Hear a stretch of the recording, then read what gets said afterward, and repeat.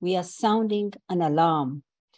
The global fallout from COVID, the COVID crisis, the war in Ukraine, the social and economic impacts of that war are blowing our AIDS response off course. Progress in tackling new infections has slowed.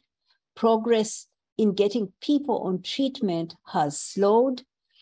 Progress in stopping AIDS-related deaths has slowed.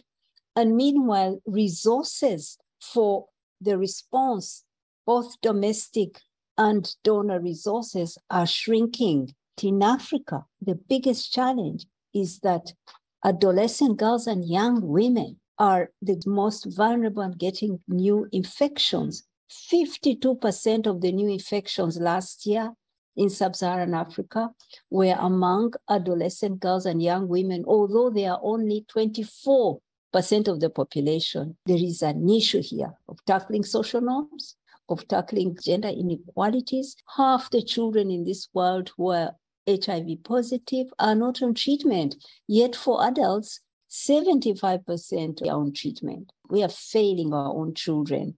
What is fueling this infection rate among young women? Sexual violence, gender inequalities in opportunity, the fact that millions of our girls are not in school itself puts them in places of vulnerability. We know, for example, that if you keep a girl in school up to the end of secondary school, her risk to HIV infection can be reduced by up to 50%.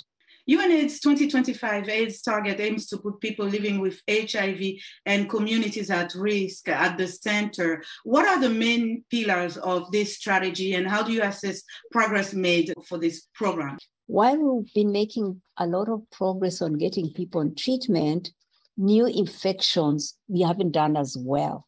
Putting more emphasis on prevention is core to the new strategy.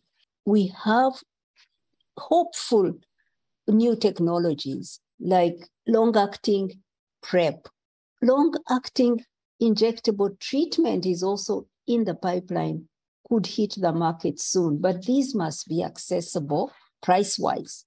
We are pushing hard with companies, asking them to make these new technologies available for those who need them at the right price. The people who need services are best served and closest to their communities. When communities are empowered to deliver, we see that people are reached. For example, 80% of prevention services will be led by communities themselves. What are your thoughts on complacency as one of the reasons for this reverse in progress that we're seeing? Last year, 650,000 people died of AIDS-related illnesses. 1.5 million people were newly infected. So AIDS is not over.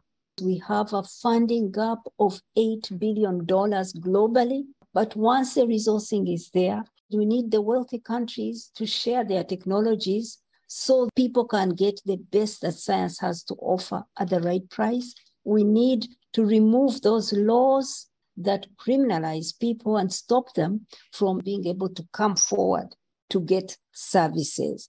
We need to fight stigma and discrimination and put services in the hands of communities to deliver. That way, we can turn it around. To what extent should we be optimistic about a possible cure for HIV in the near future? That is not a prospect that we see close, a cure, but indeed we call for more resources to be invested in continuing to search for a vaccine and searching for a cure. We call for more resources to be invested in HIV science. And we also know that the tools that keep increasing that are available for prevention, for testing, like self-testing, and for treatment can give everybody a chance to live a good life and to prevent new infections if also everybody can be reached and the inequalities that stop people from reaching services are removed.